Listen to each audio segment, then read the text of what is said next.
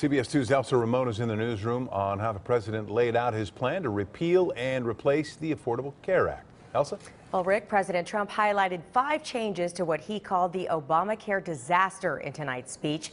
People covered under the Affordable Health Care Act were assured by the president they would have a stable transition, but many who were able to get health care for the first time under Obamacare are still skeptical. Every TV screen in Champion's Barbershop in Studio City tonight was tuned in to President Trump's address. So you, man, how's your day?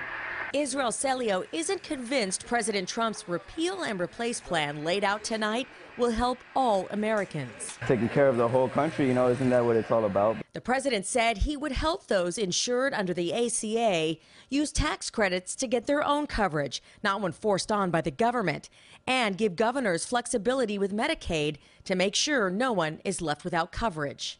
We should ensure that Americans with pre-existing conditions have access to coverage. Yu Jung has a pre-existing condition and was not reassured by Trump's plan.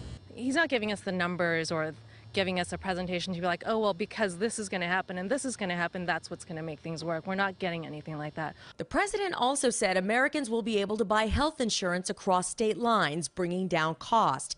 Jamie Tate thinks ultimately taxpayers will still carry the cost of coverage on their backs. One way or another, all that stuff's going to have to get paid for. I guess we'll have to wait, just like we've been waiting to see what he's going to say is going to pay for it.